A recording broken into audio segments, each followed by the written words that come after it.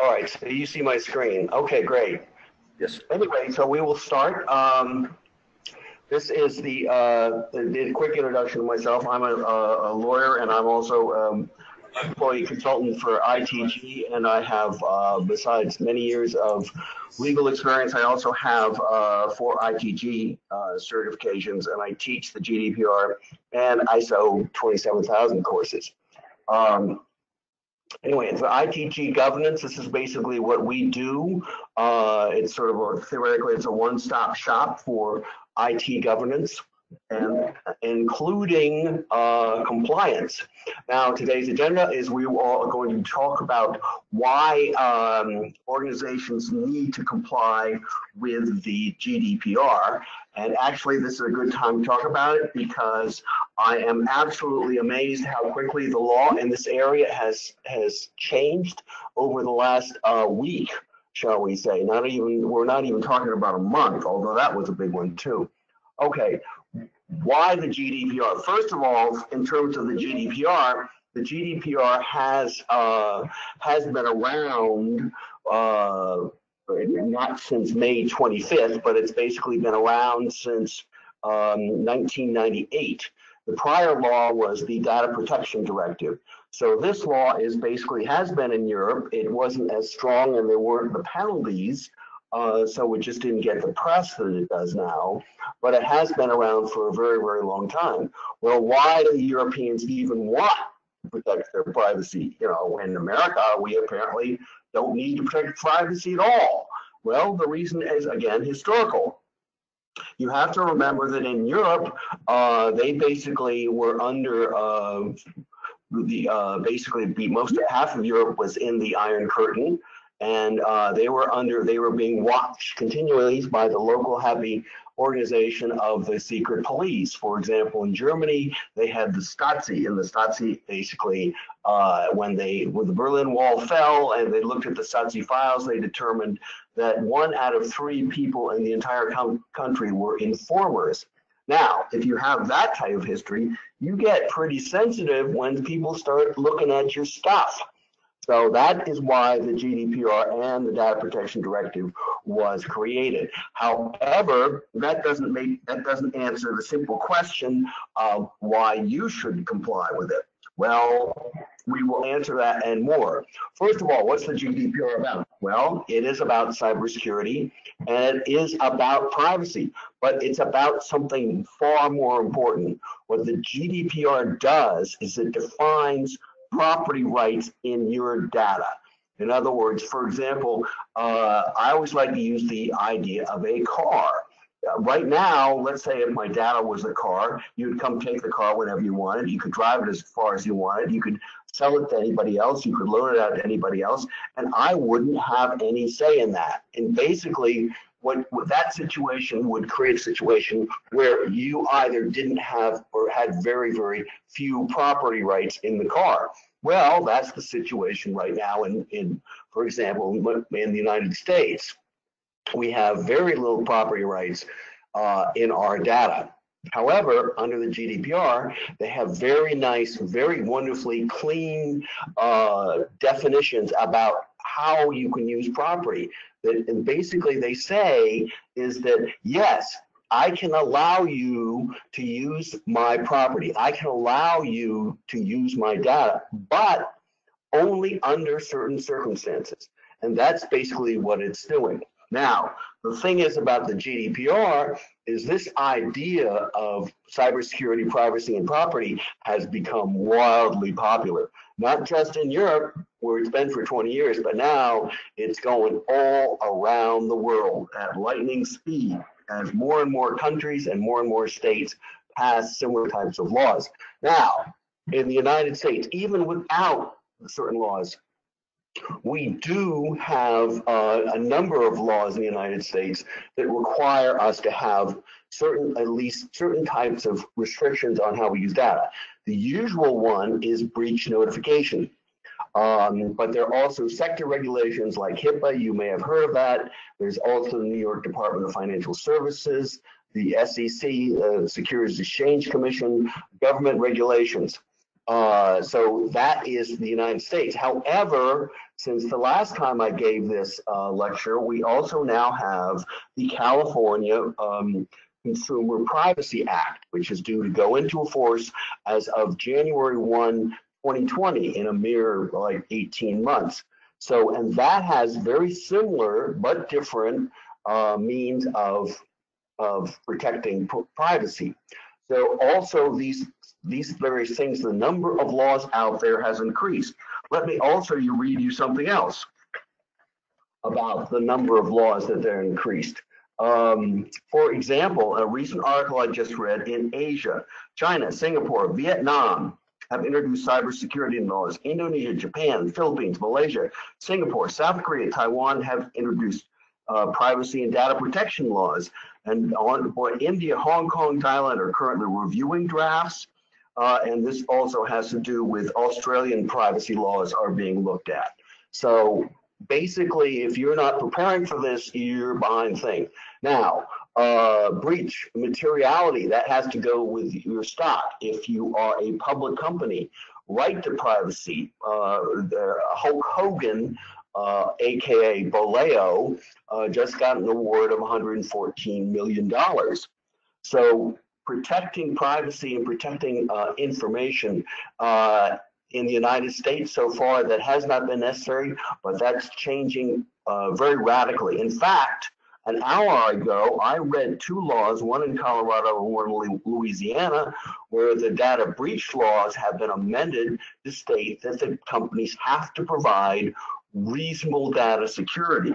So the security of data and cybersecurity is becoming codified just about every other place in the world, except perhaps at the federal level of the United States.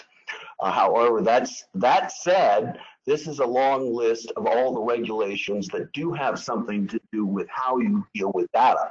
Unfortunately, in the United States, it's very confusing because, as you see, we have an alphabet soup of different data types of data regulations. And that's an enormous problem. But each of these things has some issues and has some regulations that have to do with data project. The challenge in the United States right now, and also if you're doing business in the United States and other countries, is to synchronize all this stuff. And so you can come up with a real program. This has been enormously complicated by the new California law, which has very similar types of things, but you have to tweet, whatever the word is. You have to change your methods and programs slightly to make sure you can comply with both laws. This is an ongoing challenge, and it changes on an incredibly fast basis. Now, how to comply? Well, there are various methods of comply. I work for a company, ITG, that was the first company that certified to a cybersecurity framework, which is at that time was a British standard. In 2005, it became the international standard. And I have been introduced to this, and I believe strongly that the only way to get good cybersecurity is to adopt a framework. In the United States, we have the standards usually found in SOC 2 reports for public companies, but it has a problem because it's only auditing stuff that's in place. You're not looking at a standard. And the problem is that if you don't comply to a standard, you're not making sure that you have the best practices. And if you don't have the best practices, of course, you will be hacked by the very clever people out there who are trying to steal enormous amounts of information. I can't remember what the hack du jour was, but I remember seeing something. Okay, these are the consequences of non-compliance, is that you can get fines. Now, that one thing I did see today was under the old law, the regulator for UK, the data protection regulator, the ICO, has made two fines. One, they've hit Facebook with the maximum fine that they could under the old law, £500,000, and they just hit another company in England for 240,000 euros. So the fines are definitely going up. And that's a major problem. Now, however, if you do comply, you have all sorts of other types of benefits that really have nothing to do with regulation. My view is that the driving force of this should not be just because you're worried about a regulation. The driving force should be that you want a competitive advantage for your firm. And for example, I also read an article recently, speaking of competitive advantages, and this is from the chief executive of the GIC, which is the second largest investment fund in the world. So if you want your stock and your company to be interest of others, this is what's required. GIC, of the largest institutional investors in the world, views cyber attacks as the biggest threat to its portfolio, as the fund increased the proportion of nominal cash and bonds to the highest mark in the last 5 years to help minimize risk. My biggest worry is cybersecurity and how it hits different countries. With the kind of risk, I think we are pretty well prepared. Cyber is a hard one. In other words, if you don't have cybersecurity, you won't be able to get customers, you won't be able to get partners, and you won't be able to get investors. So it's not necessarily about the fines and legal compliance.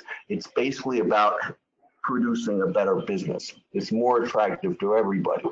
Okay, but we're going to talk about the GDPR. What does the GDPR deal with? Well, there's a lot of people out there said, oh, well, no, the GDPR only deals with EU citizens. And it only deals with EU companies. Well, that's not true. For example, the slide here shows this hotel in Kissimmee, Florida. Now, if this motel, or whatever it is, advertises on the web, and it advertises in German, and it takes euros, then it is subject to the jurisdiction of the GDPR. Also, Americans, we are not EU citizens, of course, but if we're in the EU, for example, or like me, if I work for a company that's in the EU, at least for now, I get all the rights of the data processors. So, excuse me, I get all the rights under the GDPR.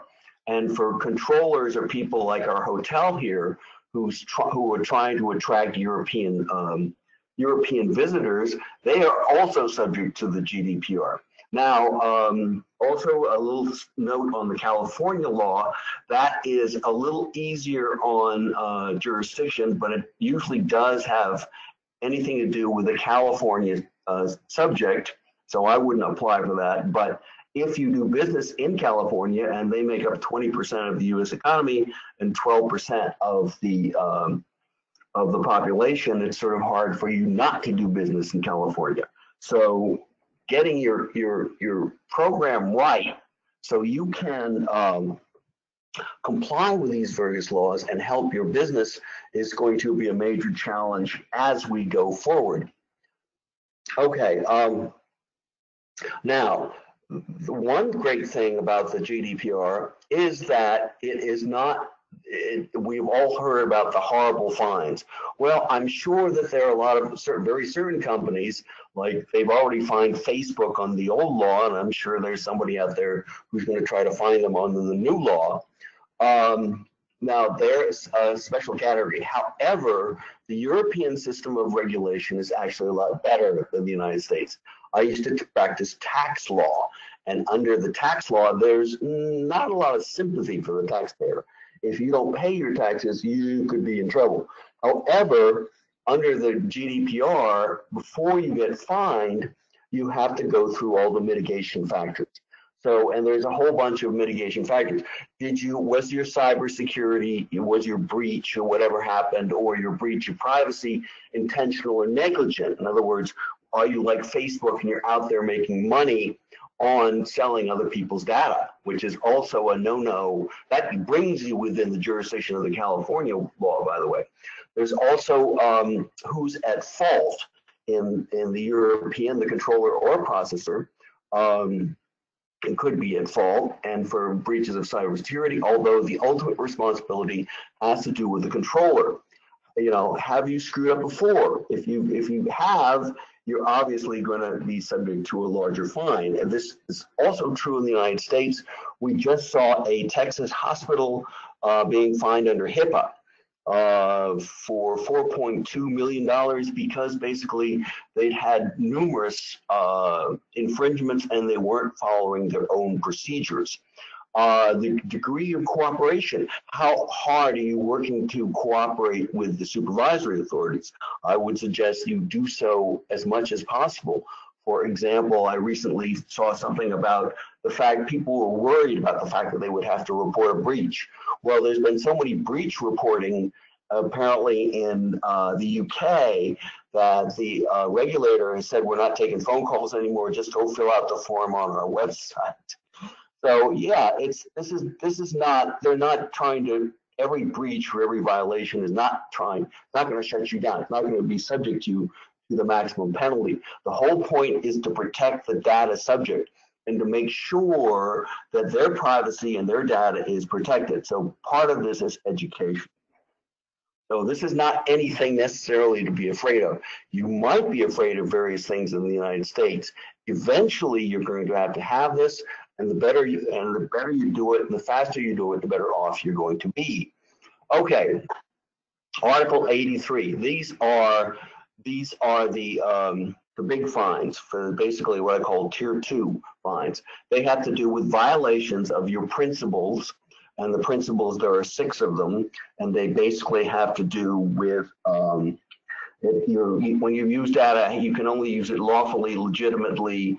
You can only collect what you need. You have to make sure that it's accurate. You can't keep it forever. And the best and biggest one, of course, is you have to have cybersecurity.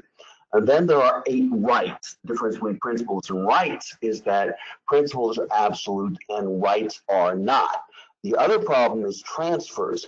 You cannot if you transfer data of a European data subject outside of the EU without fitting in to one of the exceptions, you could be subject to the larger fine. So the larger fine is levied on violations of principles, rights, and transfers.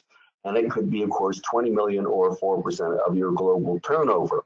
However, the problem is that this has changed a whole lot of, the point about transfers, the higher fine, is basically what that has done. No one's been fined under it, but basically that's encouraged this long list of countries to pass their own cybersecurity and privacy laws so they can come within the definition, they can be approved by the EU as having adequate protection for data security, which means they don't need to come within one of the exceptions.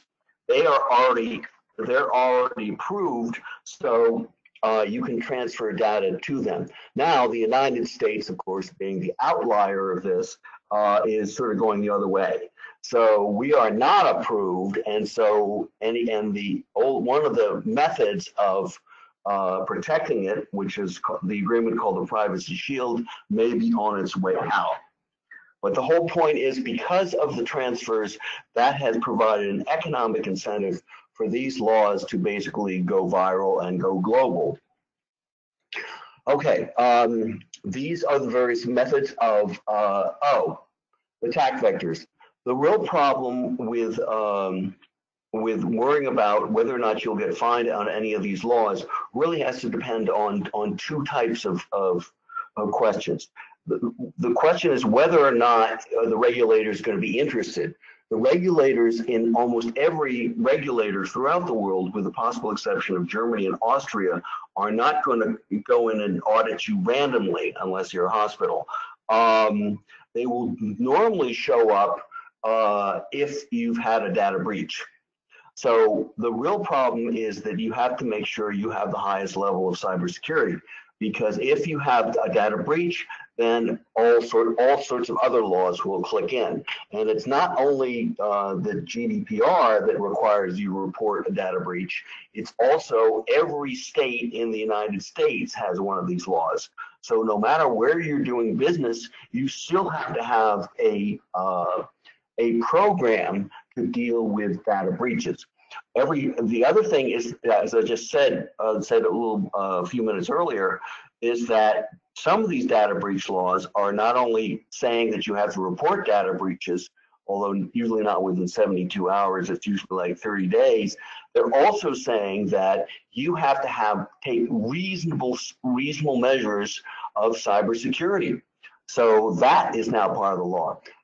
In the SEC, if you don't report a data breach immediately, you could be subject to a fine under securities law, which is 10b-5. You have to state any change in material fact. If you don't, there was another company didn't, I believe it was Equifax, just recently paid a fine of $40 million. Then, of course, HIPAA has data breach laws, as does the NYDFS. So your main problem, if you get data breach, that means you're going to have to start reporting to just about everybody under the sun, and you have to make pretty sure you're ready for it. The best way to do it is, of course, avoid a data breach at all times, and usually there is a get out of regulation free card, which is called encryption. Now, the other way you can get into trouble under the GDPR besides a data breach is you could have a complaint from a happy or unhappy, in this case, EU citizen. In this case, what they do is they file a what's called a data subject access request, or a DSAR or an SAR. And basically, the subject access request says, what information do you have on me? And I want to see it, and some of it I might want to do something about. Or what information have you sold? Now, is this something that's just localized to the GDPR? Not anymore, because there's almost an exact same right that now exists under the will exist in 18 months under the California Consumer Privacy Act.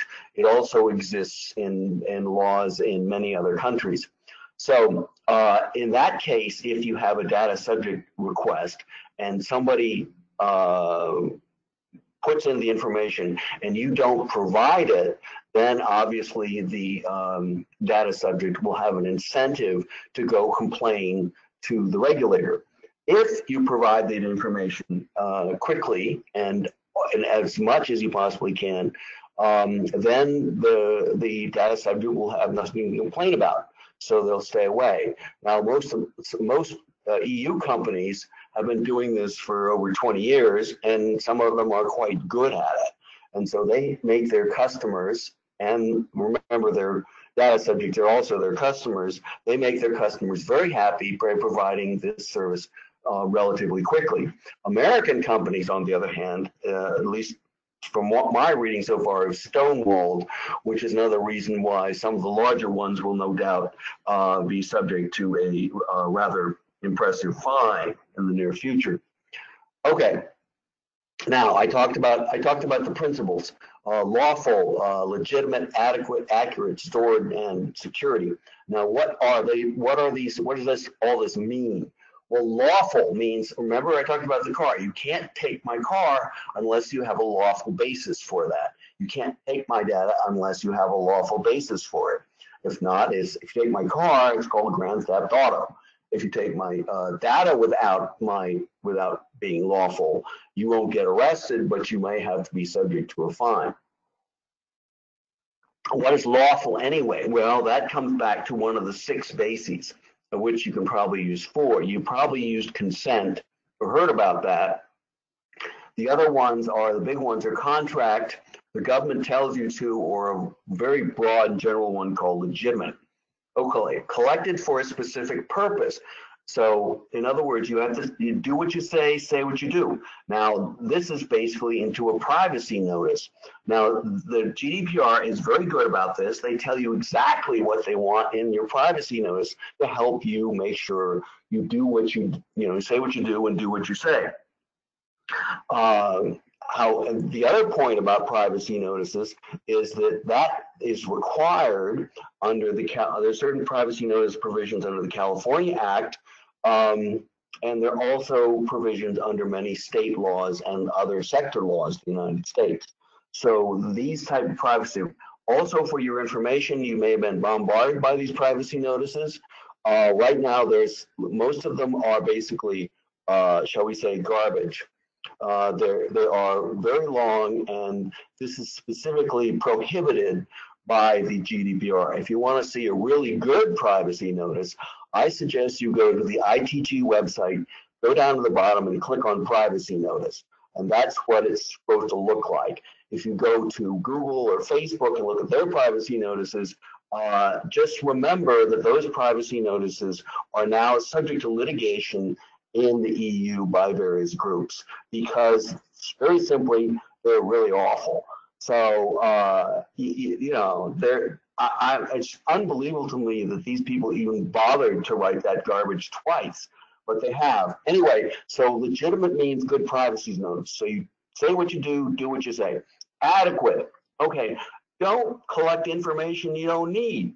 If you don't need to collect, you don't need to watch people all the time just because you think that there's a market for that. If you're going to sell me a watch, you just need me, and people wear watches these days.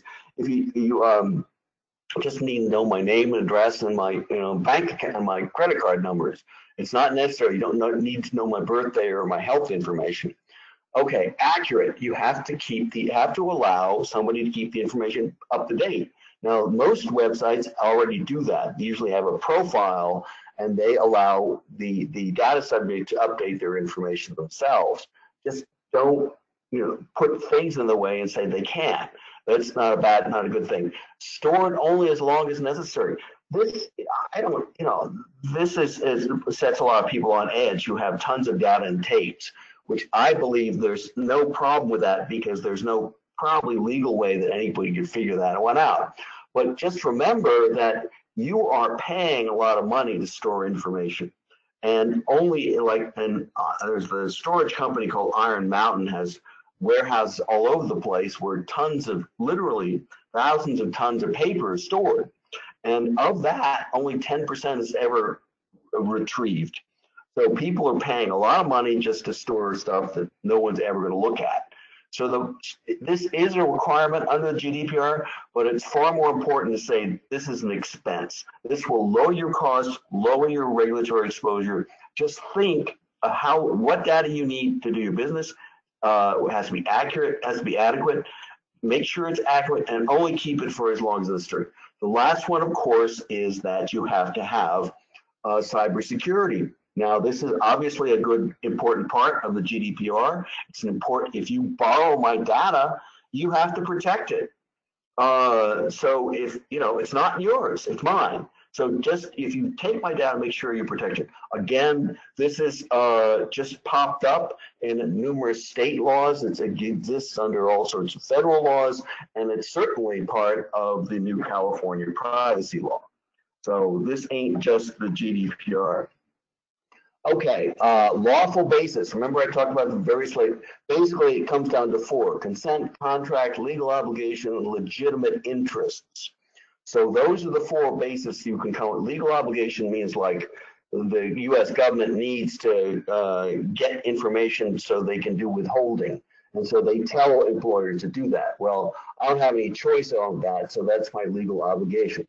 Consent and contract are probably clear, and then there's legitimate interest, which does allow you to do things like direct marketing. And there are other types of things under that. But before you skate on that one, make sure you go in and look at the guidelines and look at the balancing test. Okay, there are 2 others which are which have to do with vital interest, which is usually somebody who's dying, and then a public interest, which for the most part won't apply. However, if you come within those, of course, they are a good valid basis for lawful basis. Now, for example, remember my car hypothesis. Obviously, you can borrow my car if I give you consent, or you can borrow my car if we have a contract, or if you have a reasonable basis for doing that. But you can't do it if you don't have that lawful basis. That's what this is basically all about. Okay, principle 6. The great thing about principle 6 and the cybersecurity and also the GDPR in general is that it's proportional. You don't, let's say, for example, all the information you got on your system is just names, addresses, and email addresses, which is sort of public information out there, you don't have to really worry about, you don't have to get the best and highest level and the most expensive cybersecurity program out there. The best way to do it, of course, is the easiest way to do it is with the ISO 27001 certification. The great thing about the ISO certifications is about the whole ISO family is, first of all, it fits together like Legos. Like, so you got a business continuity one. They're coming out with a privacy one. I think it's I forget which one it is, but so there's a whole bunch of other ones. The other thing about ISO is the GDPR itself says we will, if you have a certification, then that's one of the mitigating factors. It won't prevent a fine, but it's one of the major mitigating factors which will help you avoid a fine. So it doesn't ensure absolute protection, but it basically makes damn sure that you're not the last gazelle in the herd. The other thing about ISO, with all these other countries all over the world passing their own cybersecurity laws, you're going to need an international standard. The problem with American things like NIST 53, 171, NIST IR 7621, the COBIT 5 frameworks is you can't certify to them. So, and they're also very localized types of things. The benefit is that we now live in a very globalized world, and sales, remember that data goes across borders, laws are limited by them. So if you're going to protect your data, which you are required to do now under many laws, the best way to go is the most heavily recognized standard. Okay. Now, there are some little areas in here. There's some I call them hot data subjects. And these are protected specifically under Article 9 of the GDPR. There is an absolute prohibition from processing data on race, ethnic origin, that whole list, unless you come within the exception. Now, the problem with this is that Article 9 is limited to the GDPR. But there are whole bunches of state laws and definitely, obviously, the HIPAA regulations that have similar questions for what they call sensitive information, which is usually a defined term under a lot of US state laws. Unfortunately, we do not have a federal law. That does not mean that there aren't federal laws that haven't been introduced. There have been several of them. It's just that they're not going to get passed during the present legislation session under the Republicans. However, there is greater interest in that, and that even Republicans are moving toward a general idea of regulation. Okay, privacy of individuals. These are the 8 different rights. Right to be informed, remember that goes back to your privacy notice. Right of access, that's also part of the California Act. Right to rectification and change, again, California. Erasure, a big, big part of the California law. Restrict processing, data portability, and the right to object are sort of limited to the GDPR. And automatic decision-making, of course, is limited to the GDPR. But the top ones, those 4, I think almost all of them are in the California law, and they also, of course, in certain sector laws. So these are things that you're going to have programs to make sure that you can satisfy these requests from your data subjects. Privacy notice, again, say what you do what you say. If you are direct marketing, are you selling my data? Under the California law, you have to have a big red button. If you're selling anybody's data, your website has to have a big red button. And the big red button is, if you punch it, that means you can't sell the data. So it's a probably good idea to find out if that's what that's part of your business model and decide how you're going to deal with it. But if the one thing you have to do is that if you are doing this, you have to make sure that it finds its way into the privacy notice. The other point is under the United States, we do have a federal law. It's been around since 1914, and that's the Federal Trade Act. And that requires that if you say something on your privacy notice, you have to make sure you're doing it. Both Google and Facebook are under FTC consent decrees, and there's some question about whether or not they violated them, which could be, I think the current fine is $47,000 per person, and so that could get very expensive for any of those companies. And the other problem is all these silly privacy notices that you've been seeing lately.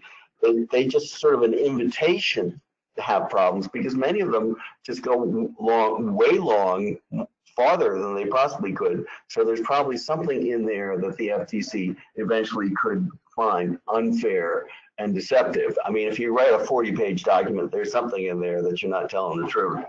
So this is going to be a problem not only for people trying to comply with the GDPR, trying to comply with the United States.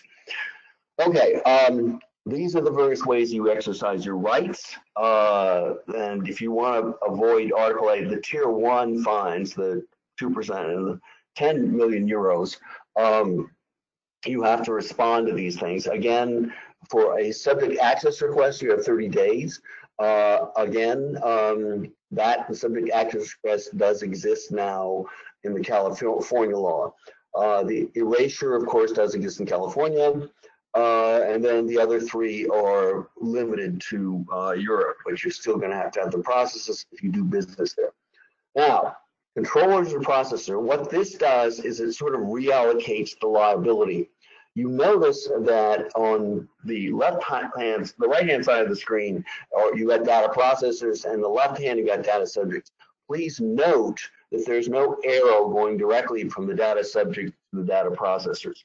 Everything has to go through the data controller. So if you're a data processor and you have a breach, your obligation is to just inform the data controller.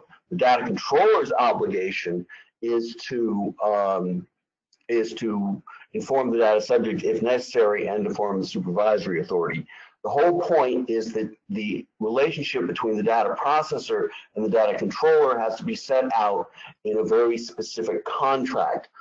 One example of the contract is called the Slalom Project. It's an EU project for a cloud contract, and that is it's been drafted by a UK law firm, and it's a template if you want to take a look at that.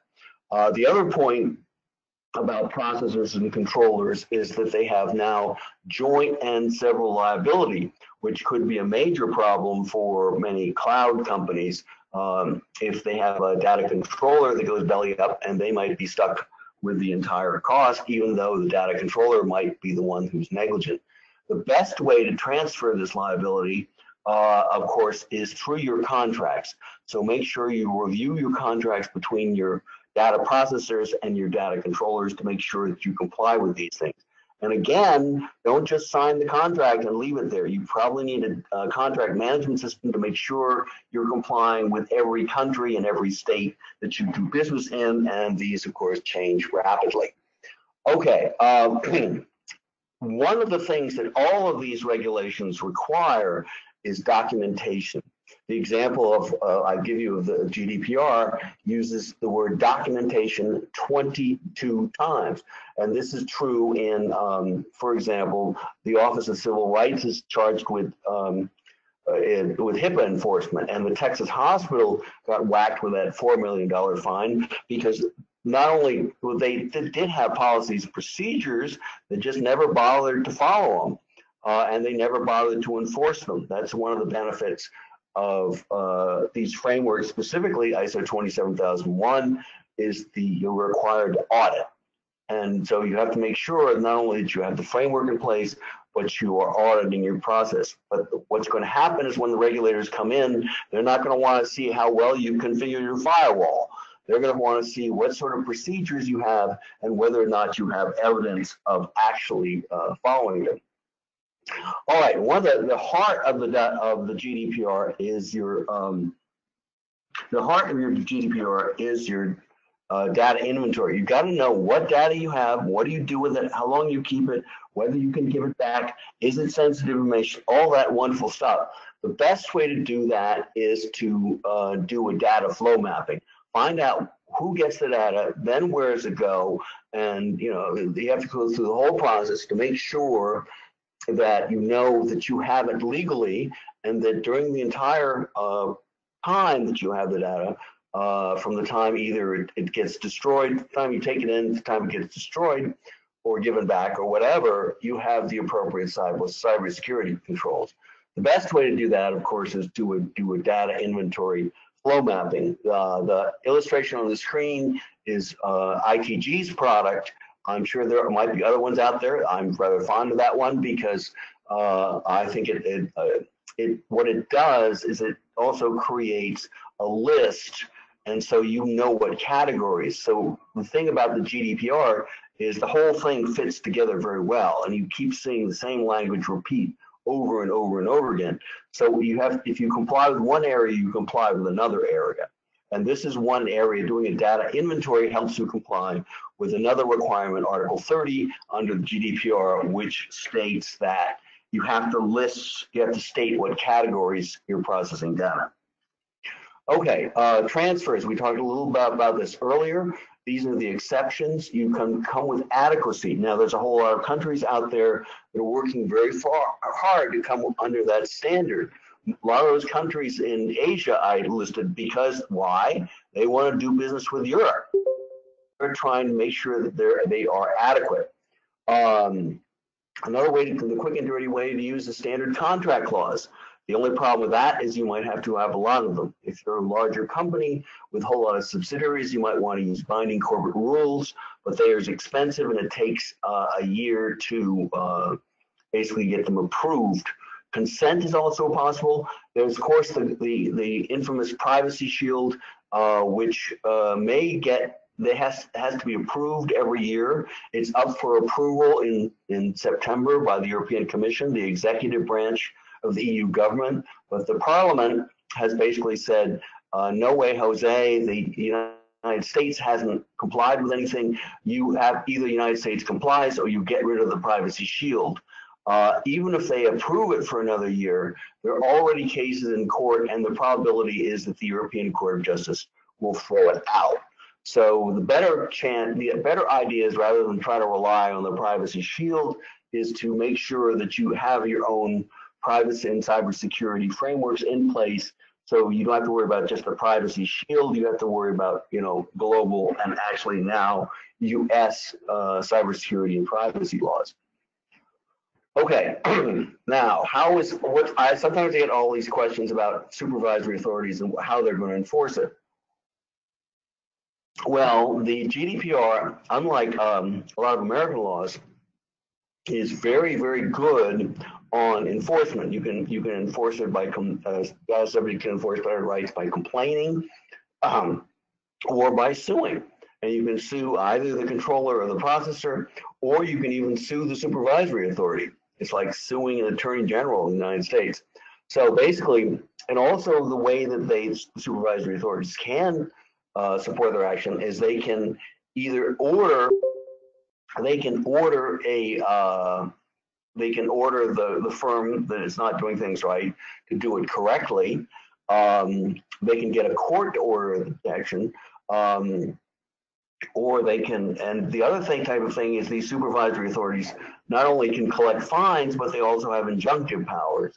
So they, for example, could say, well, you're not doing this right, so we're not going to allow you to transfer any data across the Atlantic, which actually could be a larger problem than straight sort of fine. So they have injunctive types of things. The other point is that data subjects have the right to sue the data controller or data processor directly. We talked about that. That's called a right of private action. That exists also in the United States. There are 17 states that allow for people who've lost their data in a breach to sue the companies. There's a whole bunch of others that, of course, do not, but that is possible in the U.S. It's less of a problem because the EU doesn't have contingency fees or class actions. These are the type of compliance issues I usually see. For example, usually the problems have to do with an American company that has a EU subsidiary. Their employees are data subjects. They have EU retail customers. B2B contracts also have issues, but not as many. Quite often, we're seeing a whole lot of companies become GDPR compliant for competitive advantage. or they're getting ISO because their partners require it. And make sure there are easy ways to do it. Make sure you have the SAR and your privacy notices. Don't look at the low level ones you see in the United States. Those are being under lawsuit right now. But those are the main issues you have to worry about for United States companies. Okay, here are the quick and dirty ways to comply. Obviously, you have to come up with a framework, decide what the scope of your project is, and remember the GDPR scope and cybersecurity scope are different. The heart of it is conduct a data inventory, which is always important and will become more important when the California law clicks in. Come up with your policies, procedures, make sure you communicate.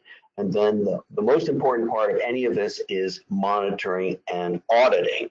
So you have to make sure that you are constantly looking, make sure that people are doing what they say they are doing in order to make sure that you have the most robust cybersecurity plan, and so that you will support your business, not necessarily, and regulation. But the whole point again is to make sure that you have your competitive advantage and your business continues to go, rather than concerning yourself with cybersecurity just because a regulation tells you to, although there's that as well. Okay, these are words from our sponsors. These are various types of things that we sell in order to help your compliance. The GDPR EU Privacy Shield and Pocket Guide. I am in the process of writing the chapter on the California consumer privacy law for that one. So that will come out hopefully fairly soon. And also we give all sorts of EU GDPR Foundation, my favorite course, and the practitioner course for those of you who need a deep dive. The gap analysis is to find out whether or not you comply. We sit down with you. That's a one-on-one consulting type of thing. There is also another program that you get an hour or two of talking to somebody like me, and I go over what you're doing and hopefully solve your problems. Or maybe, in fact, the better news quite often is that you don't have any problems. Okay, there we go. Finished on time.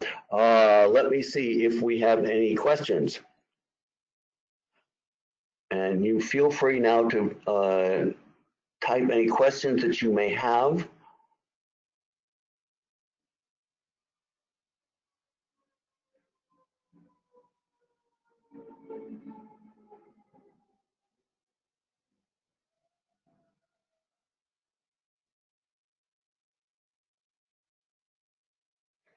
Okay, well, good. I don't see any questions right now. So to go on a little, make one more point. Let me also, since I have some time, let me read you something which you might find rather interesting. This is a quote, and it's a quote from a regulator. While an organization may have data protection policies and practices in place, it's equally pertinent that these policies are clearly documented. If an organization's policies and practices are not clearly documented and is simply a corporate practice tradition through custom verbal instructions, it would inevitably be difficult to demonstrate compliance with the law. These cases, okay, now where did that quote come? Was it a European supervisory authority? No, actually, it was from the Singapore supervisory authority. They're the Personal Data Protection Commission, and they are operating under the Personal Data Protection Act of 2012 for Singapore, and they were actually questioning a Facebook or another large company. No, they were actually questioning a hairdresser and a moving company.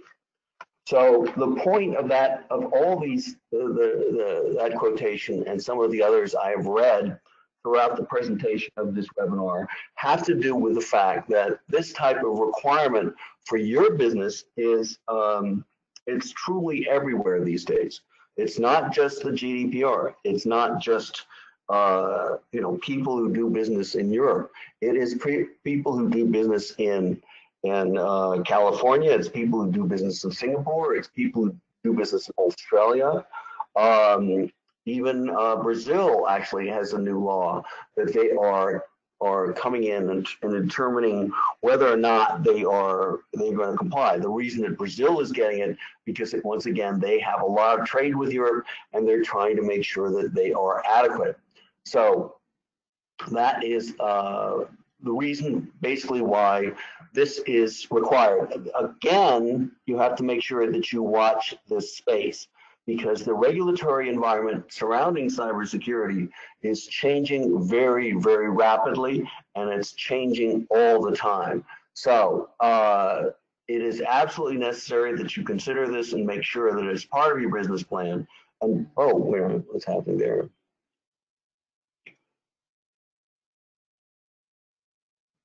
Okay, reside in North America. I host my own website, and it is not famous. There are hardly some hits on my website. What if an EU citizen during a good search land up accessing my website? Okay, well, basic information. Do I need to comply with the GDPR? No, you do not have to comply with GDPR. Remember, I talked about the hotel in Kissimmee, Florida. If the hotel in Kissimmee, Florida is actively trying to do business and attract Europeans, then they have to be subject to GDPR. Well, how do you do that? Well, one good way is to use a language that Europeans speak, like German, French, or Spanish. So if your website is or can be translated in any one of those languages, and if you also take European money, i.e. euros, then you would definitely be subject to the GDPR. But remember, laws are limited by borders. Data is not. So they cannot subject you to jurisdiction if you're not actively trying to attract European. So if your website is just in English and you just take money in dollars, no, the Europeans are not interested in you. If you the California regulator might be if you have a website in English and you are come within their jurisdictions. Fortunately, there are small businesses cutoffs. You have to be have $25 million or be in the business of brokering data, or you have to have $50,000 data subjects before you come within the jurisdiction of that. But as to the Europeans, the answer is no.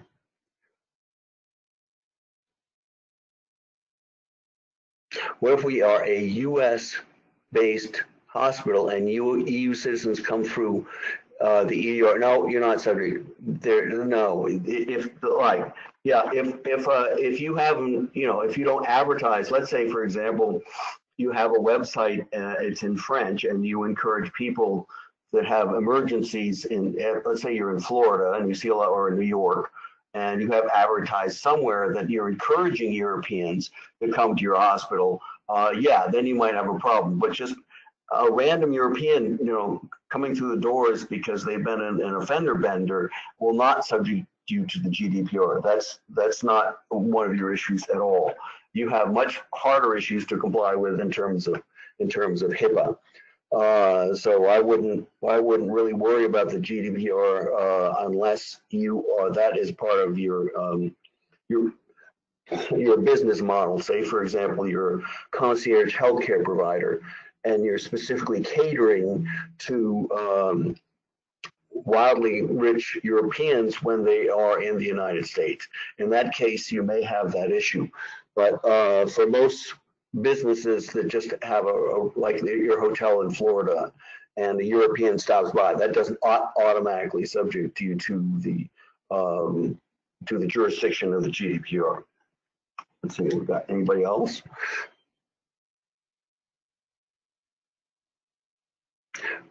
Businesses or no transactions made with users in terms of money. No, the law says it doesn't matter whether or not you take money or not. If you are targeting EU citizens in such a way, then whether or not they actually pay you doesn't really make much difference. The question is whether or not you are actually trying to attract them by like providing stuff that they specifically might want, or providing advertising materials in their particular language, or taking money. Or the other way, of course, the easy way to do it is to have an employee or a business unit in the EU itself. But taking money is not the trigger. The trigger is whether or not you actually are trying to attract EU customers. So did I get it all? Okay, no, I think I got all the questions. Thank you very much. That's the end of the hour. Thank you very much for listening, and good luck with your compliance projects. And hopefully be aware that this is not something that ended on right now or ends with the GDPR. This is the wave of the future, and in many countries it's already here and will eventually come and will be in the United States in a very big way, at least in 18 months.